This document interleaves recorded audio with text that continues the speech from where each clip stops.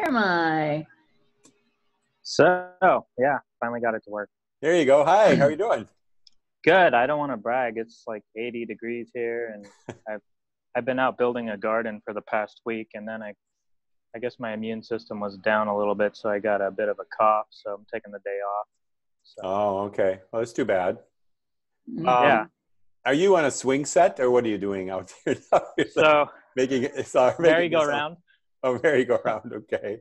No, it's kind of a lanai / they call it a Florida room, but you oh, can see right. I got some plants growing out there. Just built some little raised beds for myself and That's nice. the apartment that we're living in here. So yeah.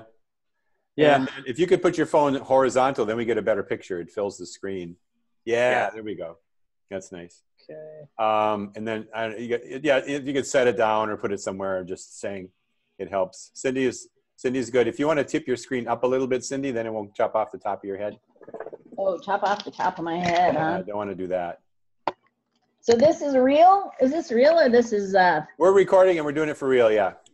Oh my gosh. Yeah. I didn't prepare for real. Oh yeah. Well, that's good because then we'll catch you in all of your first answers are always the answer to go with, right? I tell you what. Don't think about it too hard. Well, yeah, that's the problem. Mm-hmm. Talking for all of Alaska is kind of hard. Oh, Jeremy will do that. They'll let him. Right. Yeah. That's kind of funny because one of the main things that I see standing in our ways are rugged individualistic ideals, and everybody, it's way back in the pioneer days, people started moving westward for their personal pursuits of happiness and property and living off the land, and that continued right up into Alaska. So we're just now kind of all pulling back together and forming these communities roughly in order to get things done more efficiently. So yeah. When the resources are there and the services are there that you're able to do that, which is kind of funny to say that there has to be a certain condition where you can be independent. And then all of a sudden something changed and you can't be independent. Well, I thought that the whole point of being independent, Right. Yeah. Well, I just want to add to that and I'm speaking for Jeremiah. I know that half of his ancestors originally were from here, and they already had the setups that we need to build community and to hang together. It's just the Western civilization came in, and that's what's really screwed everything up. Yeah, that does bring up a good point. So one of the first quote unquote white people in Alaska, his name was William Clark, and apparently 3 generations back before my great-grandfather, his grandfather, it was like 1850s. They came over with the telegraph union to put some sort of communications cable in, proposing to go across Russia to Europe. Wow. And at this point, there was only native cultures and living in village societies at the time. And they decided the project wasn't feasible and ended up pulling out. Well, my great-grandfather's grandfather stayed, and in order for him to survive, he had to basically marry into those villages. And he survived off the land. Caribou and salmon were the main staples back then. And it was a tough life. But it was, later on when we started bringing in infrastructure to make things easier that we started seeing a lot of development, but also at the same time straying away from those cultural institutions that have been in place for thousands of years that gave them that that gave them that connection to the land and that respect that ultimately is crucial in feeling, as you grow older, protecting and being a foster of the land itself. So when the snow-goes came in, out went the dog sleds. You could go for miles and miles and miles, but you needed gasoline. So then we're getting into this whole petroleum age where they're dependent on it, and if it goes away, then it's a steeper learning curve to go back to the dog sleds and walking and surviving and living off the land. So we're so close. And that's why Alaska is special. We're so close to that age. It was like yesteryear, and there's still people alive that lived that and have that experience. So when I was in 9th grade, I went to spend a summer in the village, and there was one landline for the whole village. And now That was 1974, I think, the summer I was up there. And now the oil companies give free cable TV to everybody in the villages. So it's everybody has cell phones. I mean, that's just in my lifetime that has happened, that the pipeline came through and has now just changed all of Alaska.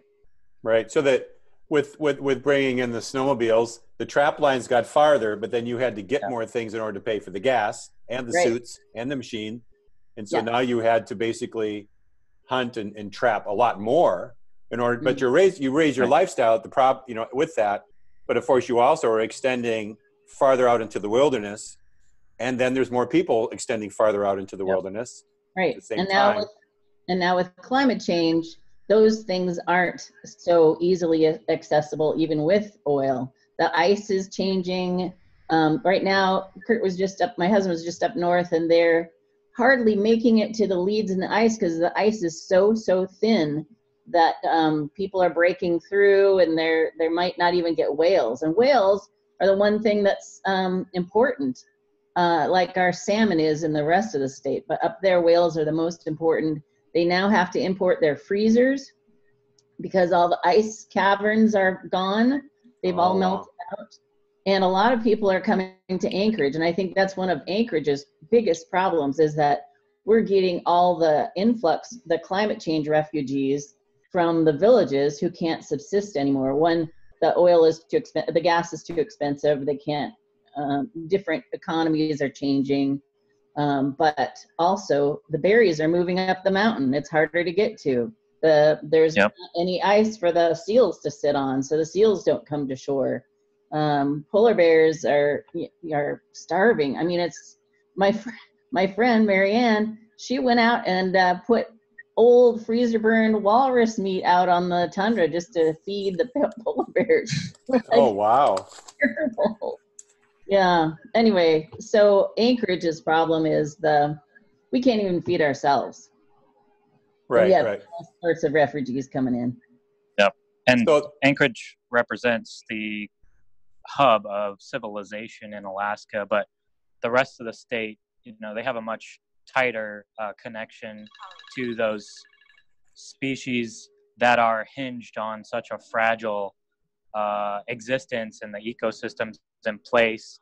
And so they're the ones that are the most effective, but at the same time, they represent a small population of Alaska.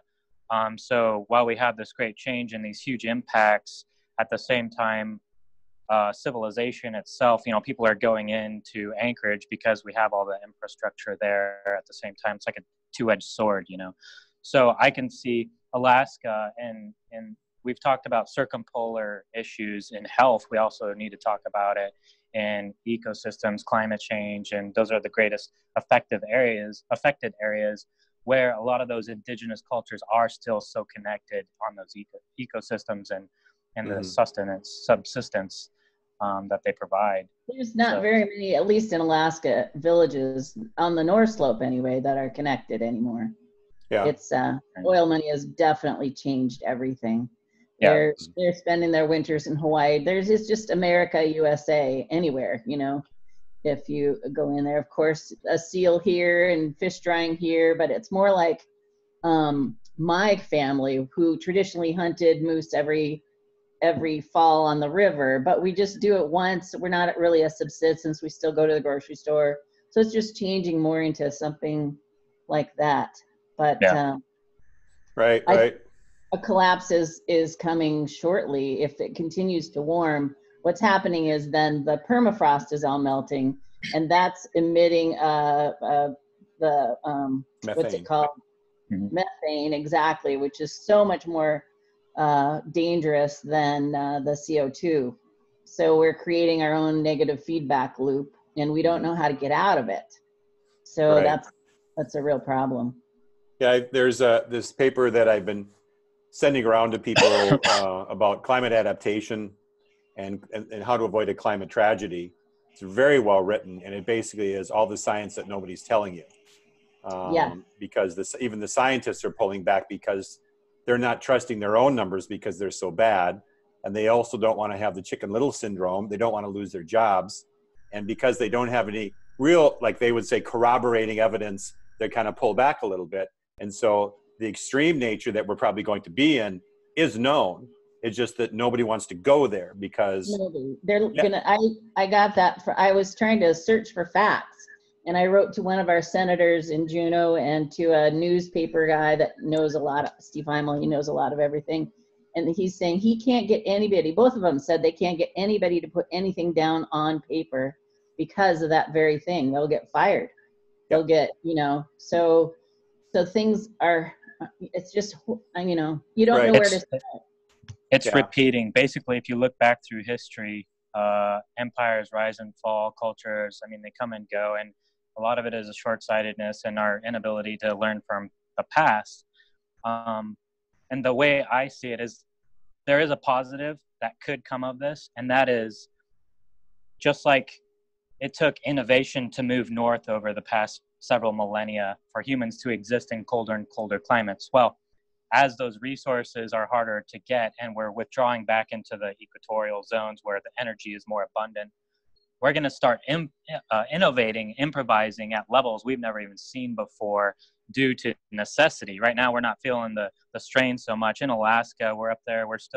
We've got money to work with. We've got jobs. But, when the economies start crashing harder, that's when we're going to see some real progress and people really starting to pay attention on how they're developing these energies and where they're investing their future dollars, because oil is by far the most profitable exploit in existence right now. So they're the ones that are going to be able to look back on everything they've done and see that hey, this investment is crucial to our future. And I was reading PR releases by Shell and BP and all these companies, and they're really trying to not pull the wool over people's eyes, but they're trying to spin it. And they're starting to say things like developed nations will start having to reduce their expectations and quality of life. And they're not really getting to the chase. But if you read their PR and, their publications, you can see that there are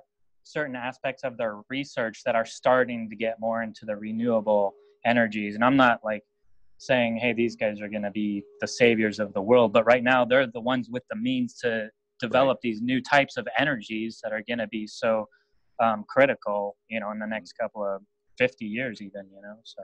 Yeah, the innovation is going to come from the startups and then the bigger companies, if they want to invest in that, buy it out, whatever it is. Exactly. But it's tough also for them too, because it's driven by the MBAs, the quarterly reports, and investment. And unions and retirement money and things like that. It's really tough to steer that boat to a different direction if people aren't motivated. Until crisis starts becoming commonplace, people are not going to, once you get past 19, 20, you don't really learn anything unless it's an emotional connection. And it's like, oh, that's why, I made a mistake. Now I really feel like I have to do something different. That's how you reach the adults. Otherwise, if you're just trying to educate people, you have to start with the kids and work your way up. Right. The rest of us are just going to have to learn the hard way. And that's to me, that's my perspective. That might be not be the absolute truth, but that's how I see it. When it comes to reaching people, I can lead by example, but I can't go out and say, hey, you need to do this or tell them what they should be doing. They're going to have to learn it the hard way. Right. Everybody as a cultural change, as a group, as a society. Sure. Well, let me start getting into my questions here. This is a really great start. Yeah. And I appreciate it. So we've already kind of talked about this quite a bit. But our first question was about trends in climate. And you guys have been up there long enough, decades, to see this, and even having family that's been up there. So when would you say was your earliest inkling or the first time you heard about possible changes in the climate? And then was there a time when people started noticing these trend changes? Do you want to go first, Cindee? Sure. I want to say that the first year that it didn't get below 40 below, people were so anxious. They were like, it's going to come. When's it going to come? And everybody was just so tense because it wasn't happening. And that was the first time that I started doing some investigation. Of course, 1981, when we took our honeymoon through the state, we looked at all the glaciers, and then you go back 10 years later and they're not there anymore. You can't even, you have to take a boat to them. That's another thing. And of course you could say, well, that's just a trend, it's just happening. But now with the different, now it's just, everybody knows that there's climate change in Alaska. Everybody. I don't think anybody could even say that there's not a change. It's just that they're still arguing whether people are doing it or not.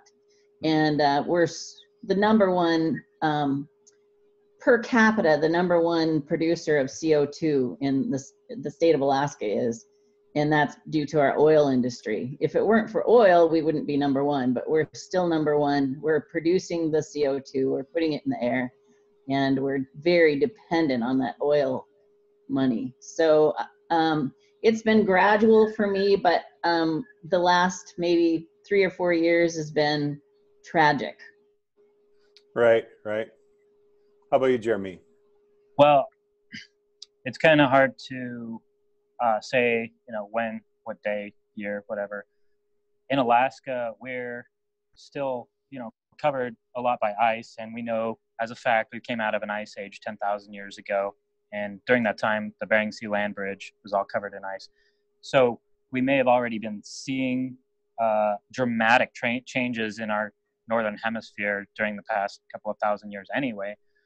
But for me, as a personal practice and study and realization, as 2004, when I first got to university, I was taking a level, it was 101 geology, geography mix, and one of my labs was to do a 50-year trend analysis for just the Anchorage area temperatures.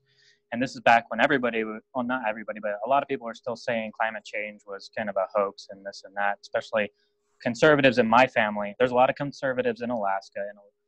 And about what Cindee was saying, there's hardly anybody that will refute the evidence now, but there are still people that are so far out there that, they may be listening to just one news station that still says it's a hoax, and they're still voting, and they still have a say in our local elections and policy. But that was 2004. I found there was a 3-degree change just in the past 50 years. And so I started thinking about that, and that's in Alaska. And throughout my childhood, I had seen snow kind of dwindle. But again, I was just kind of attributing that to just fluctuations in the general trending coming out of an ice age. But after doing that 50-year study and finding those 3 degrees of declination in annual trending, I saw that there was some other variables that led me to do a little bit more research and start looking at, what was going on worldwide. And that's when you really start to see what's going on. It's really hard to just stay in one place and put it all together. So as far as recommending to people that refute it, look at opposing research studies and figure out, where they're out of alignment, but you'll find little commonalities that say, okay, maybe we can't truly say that there's a cause and effect relationship, but we can say there's some correlation between the amount of methane or the heat and the general population increase, the industrialization, and the amounts of methane, CO2, greenhouse gases that are in the atmosphere. Those correlations are irrefutable if you look at just the graphs alone. Right. What was the second part of the question? I guess that was just my realization. Oh, it was just more or less the trend in your region and where things you think are going, but also where you might predict they're going in the future, say the next 10 to 20 years, knowing that, what we've seen going forward, and also that things seem to be accelerating. Yeah. I would say that, from what I've read and going through both social and historical publications in school and after school, people that I've talked to, that the problem with the climate changes is, food supply. And it's so directly related. Our ability to produce food is so directly related to having those ideal temperatures. And now it's, getting more and more hectic in areas where traditionally we've had enough water. Southwest of the United States, their water table is severely depleted right now. And a lot of it's contaminated that's still at the ground surface level being used as irrigation for crops. And that's just going to continue to increase or decrease, and the amount of arable land that we're able to support, I think we're at 1.5 times capacity right now of the Earth's ability to produce. So as we see more and more fluctuations in those temperatures, our crops are more volatile. Mm-hmm. And that's where it's going to hit us the hardest, even though we can withstand the temperatures or survive the hurricanes and tornadoes and what we may be seeing by migrating. We have to look a little bit more at, and this is a personal beef I have with a lot of people that complain about where they're at. It's like, get up and move.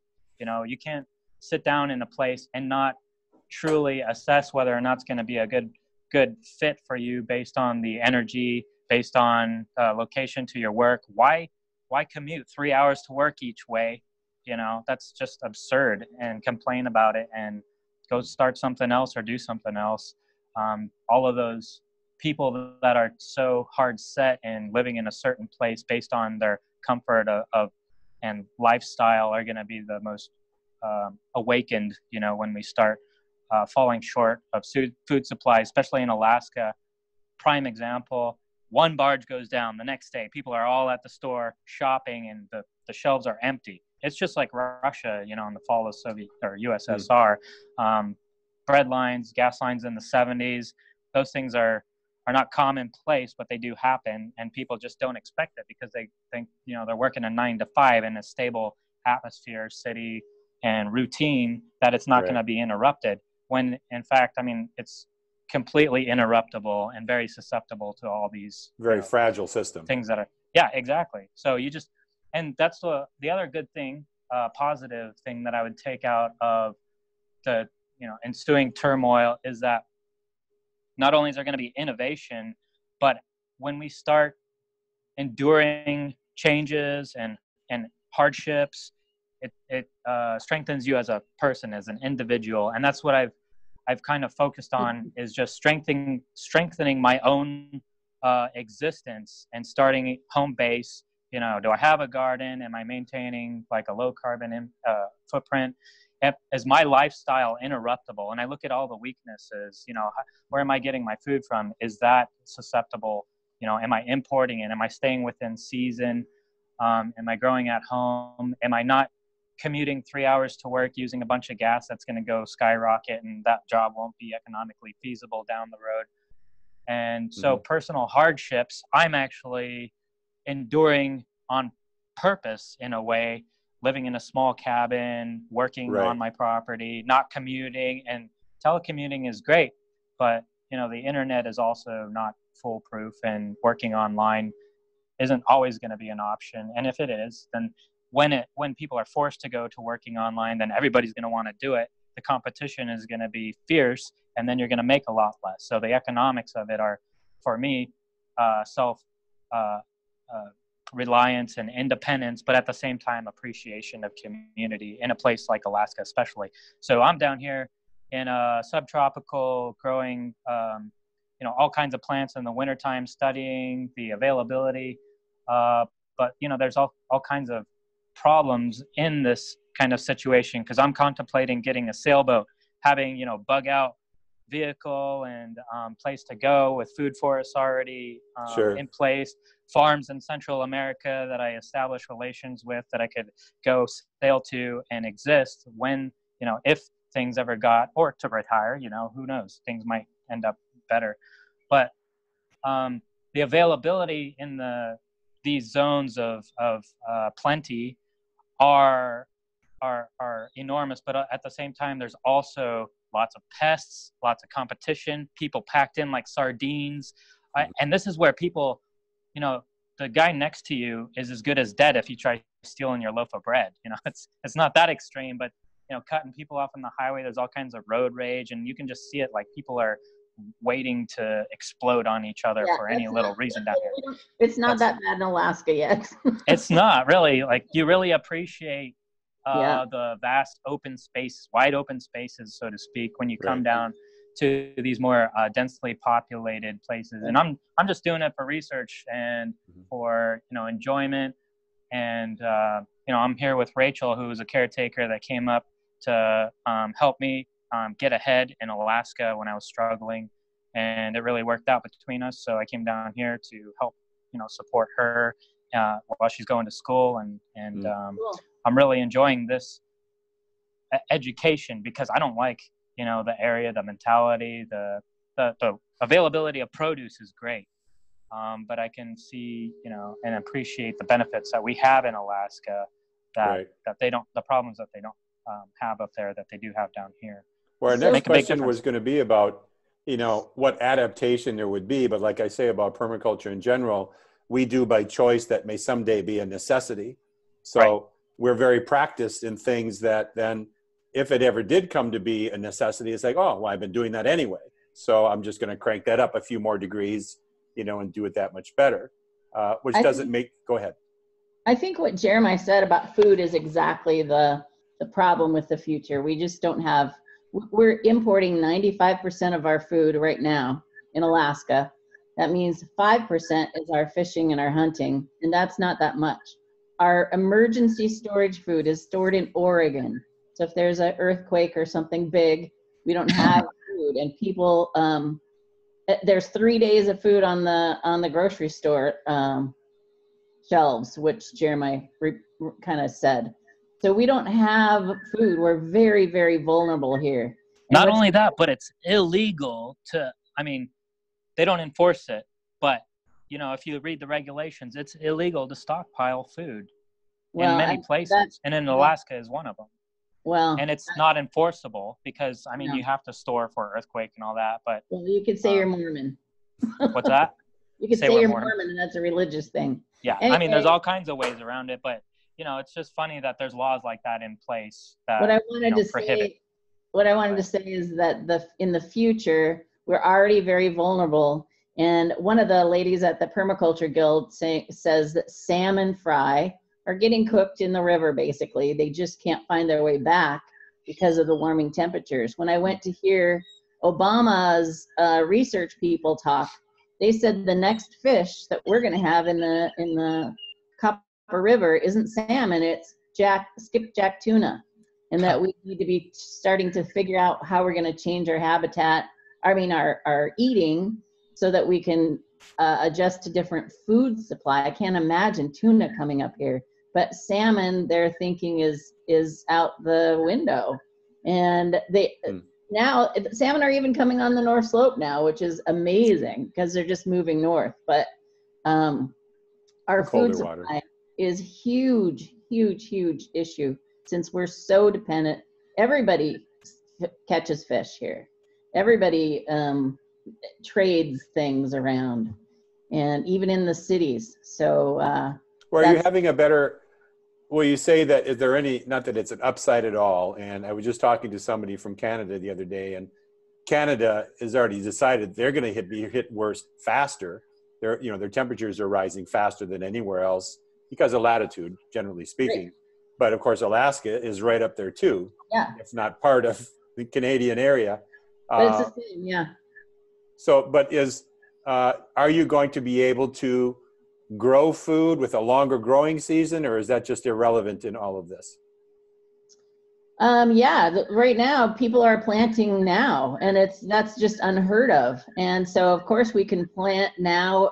More and more people are planting fruit trees that we couldn't have before. Different things are coming in, but I don't think we've hit the tipping point that Jeremiah was alluding to, in that there's a crisis coming.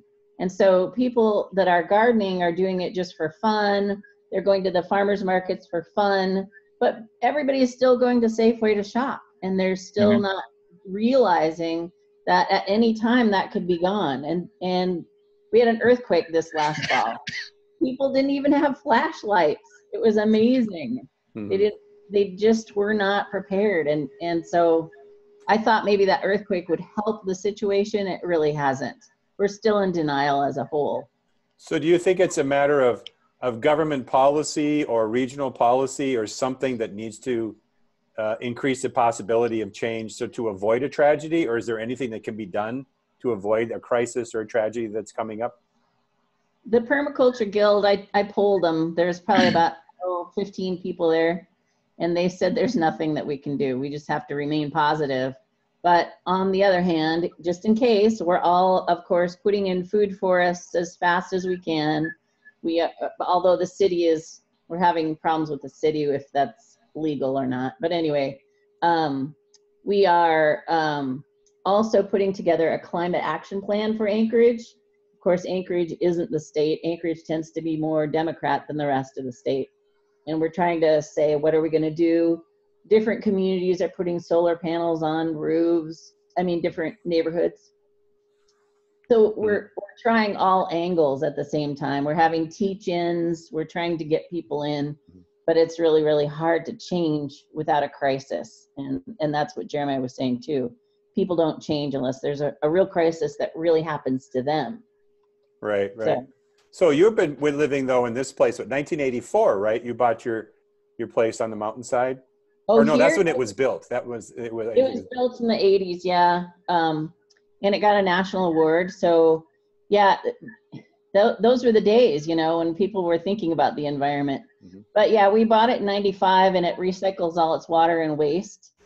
It now is part of the city of Anchorage. It got sucked up. And so any changes we wanted to do had to be granted with a permit.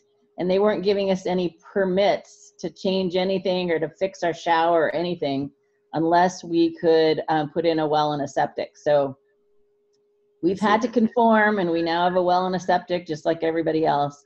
We continue to collect all our rainwater off the roof and use it as we can, and we can recycle our gray water. We're still composting our toilet, even though we have a flush toilet that we're not using really. We're still using our composting toilet, but yeah. What percentage would you say self-sufficient you are now? And what, as just say the temperature goes up, the rains change, how confident are you with the systems that you have, you could maintain self-sufficiency? Are you asking Cindee that? Oh, Cindee, yeah. Yeah. Uh-oh, my internet connection is unstable. Can you hear me? Yeah, it froze there for a second. It's kind of freezing off and on.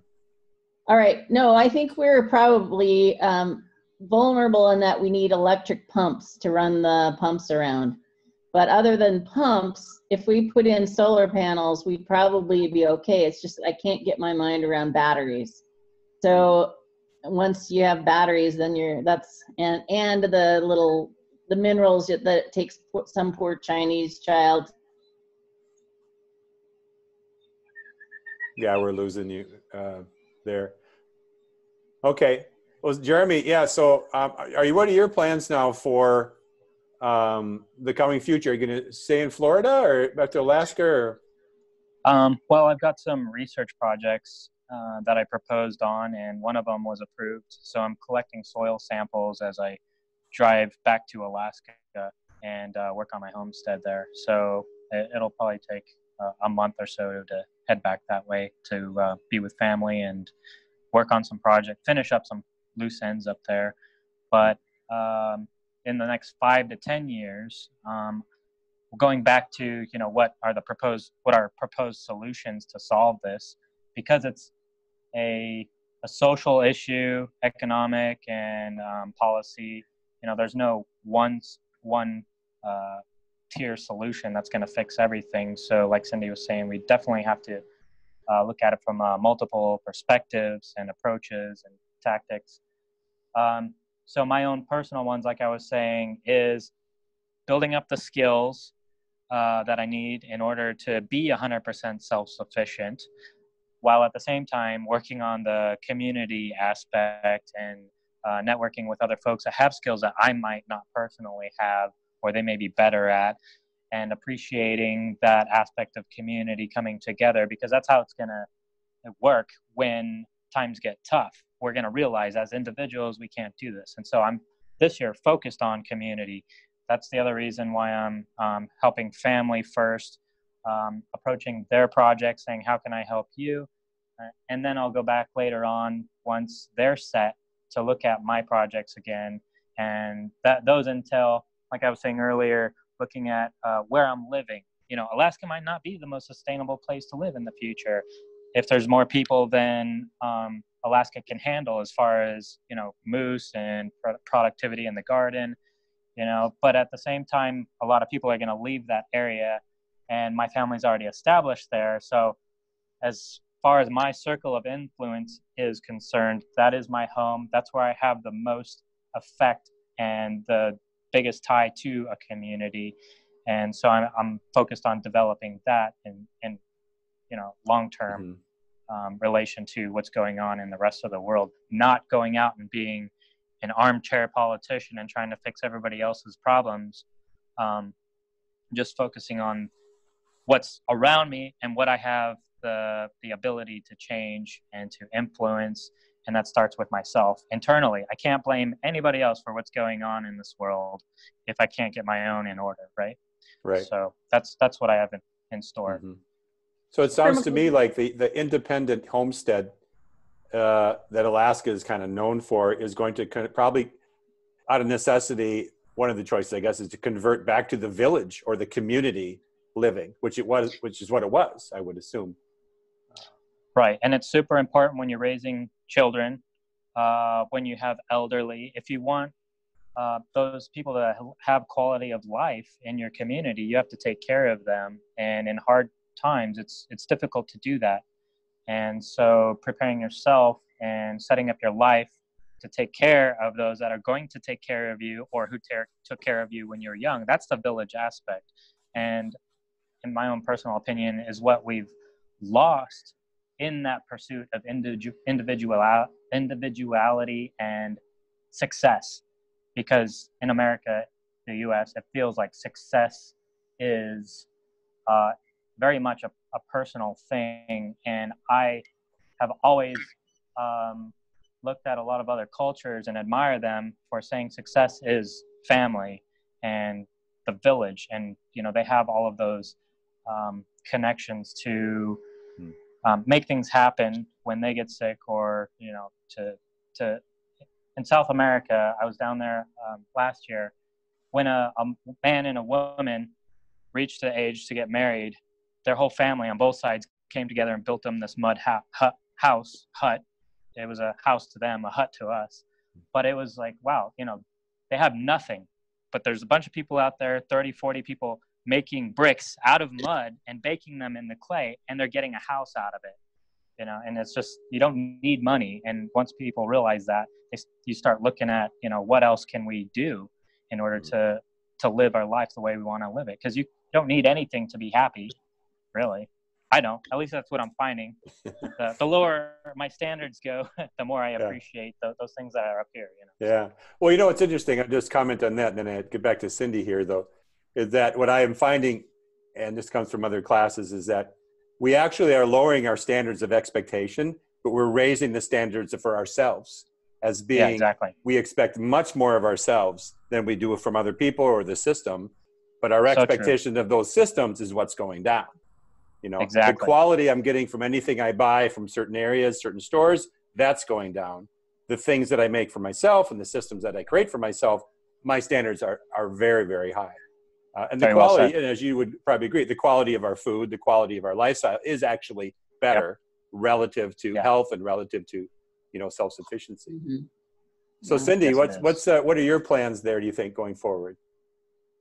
Well, Jeremiah alluded to this too. We're kind of on the same wavelength, I think, today, and that is that permaculture is all about earth care, people care, and share the excess. And we just have to be nailing that over and over again. I think Kurt and I, our biggest thing is people care. There's the people coming in from the villages, the generational trauma that was created with the boarding schools, all the alcoholism, drugs, all through Alaska has the highest suicide rate. A lot of that needs to come together as well as the same time as the climate part is happening. So, and just keeping our traditions of sharing the excess. That's what has to happen. We need to be continuing to share our our 10,000 year tradition of sharing needs to happen. We need to be moving more together. Western culture still says, yeah, I'm going to go cut out my own piece of the tundra and make my own farm. But I should get my friend to get on video. He tried it for 3 years. He about killed himself. Yeah, it's tough. Do it. Mm-hmm. So that's the main thing that Kurt and I are going to focus on. Teaching people. We now are trying to build straw clay and cordwood buildings, natural buildings, so we don't have to haul in all this material to build buildings. And I talked to some Inupiat people about that, and they said, are you white folks telling me that now I have to go back and live in the bugs again? So they're the people that I've talked to about natural building are not excited, but we have to somehow curb our carbon, and it has to involve people care. Right. Well, I appreciate your time today and joining me. And by the way, this is a Global Earth Repair Global Check-In. I'm Dan Halls. I never did the intro. I'll do the intro. We'll put that in, edit it in the front here. But Cindee Karns and Jerami Marsh, really appreciate you doing this, and hope we can check with you again and do this more often. I don't get to talk to some great people that I know like you all around the world that are basically they've been sitting still for long enough and developing their systems that they've developed an observation of these patterns, but also we've been getting some great insight from people about their life, the changes that are coming forward here, and also the adaptation that we might have. So I really appreciate your time and joining us. Thank you so much. You're welcome. And we'll be playing this May 4th at the conference, and then it'll be on YouTube also. Awesome. Can't wait to see it. Yeah. I can't wait to see it either. So you want another piece sent in, it said somehow? Well, if you would, what I'd like also, if you have any kind of presentation about your lifestyle or about your place, we're not doing like, herb spirals or things like that. It's like anything specific and insightful that you might have as a presentation about your adapting and going and about climate change or lifestyle or things that are going to help people as we go forward adapting to the climate change to avoid a tragedy. I do have a recommendation for that. A lot of people are talking about the permafrost melting in Alaska and how it's affecting indigenous cultures. One of the other main huge things that I see coming is this affects the entire world, the warming of the oceans and our salmon populations, a multi-billion-dollar economic impact in Alaska, but also around the world. We're one of the few remaining sources of that salmon. So when that does start to dwindle, or if anything, tragic happens to it, that's going to be one of the other major aspects that we're going to be talking about it. And there's also already a few coalitions that I'm going to reach out to that may have a presentation on that market and talking about the preempt or the things that they're putting in place to deal with that, or to even start thinking about it and get people aware of it. So you're talking about a direct loss of salmon or a huge reduction in salmon? We've continued to see declining populations of specific species of salmon. We still have a strong sockeye run, but it being one of the last major pure wild salmon stock. King runs are pretty much done. There's hardly any kings anymore. Good example. And they say the pollock industry and the other larger global demand for fish, as it rises with the population and it continues to erode away our stocks. As a state, as one of the largest producers of the world in that industry, we're going to be seeing the biggest impact from that alone. And that's, to me, going to be bigger than what we're seeing as far as the different villages being impacted by, melting of the permafrost and everything, because that has the biggest economic impact, immediate economic impact. Plus the bears, the eagles, and the raptors and everything else dependent on that. Yep. So I just got to say, Alaska wild salmon is, the primo salmon. Everybody goes for it. And when it becomes rare, the price is going to skyrocket. And we're going to have all kinds of poachers. We probably already have illegal fisheries going on, but we're going to have all kinds of people going up there to get what's left of it. And it's going to be a rapid decline. So, in that. Yeah, that's that whole economic thing. I'm not really even thinking about that. I'm thinking about the people that are surviving on it now. But you're exactly right, because that's economics. I also wanted to say that we never even talked about ocean acidification, and that's right. And that's why I wanted to bring it up. It's a big thing. I've seen fisheries all over the world, and they're all complaining that it's not what it used to be. So that right there tells you it's going to continue to decline if we're going at the rate we're going now. Yeah, and they don't have anything to eat anymore. All those little shellfish that they were eating, they're all gone. And what happens with the warming is, we see these microscopic phytoplankton, algae, all these blooms in the ocean. They're the ones that are going to start consuming all of this excess carbon. And so we're going to see these huge, massive clouds of oxygen-eating algae blooms. And if they're not already, out there starting up on the incline, it's like last summer, there was a huge one off of Wainwright, off the Arctic Ocean. We never had algae blooms in the Arctic Ocean before. Really? Yeah, and red tide down here because of the nitrates going into the Gulf of Mexico. Up in Alaska, they were even seeing red tide down the southeast. So, you start seeing more, depletion of coral reefs, and the fisheries are in steady decline. And I don't think people bring that up enough because we're so reliant on that. Right. So every time there's a change in, the pH, or there's a slight change in temperature, there's some ecosystem change, but there's also some species that's going to win and some that's going to lose. Right. And it really throws everything out of balance. And you have these little critical points. And that's where the feedback loop starts. Is all you have to do is get this small little point, and then it just goes out of control, as if we had any control. As if we had control, exactly. Well, we shouldn't, and I would like to, in those, we should touch on that more in depth on another call. I would really appreciate doing that. Definitely. Yeah, for sure.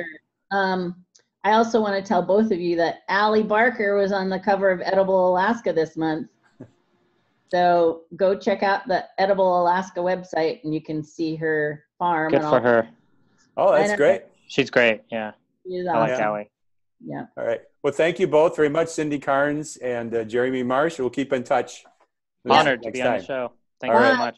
Take care. Bye-bye.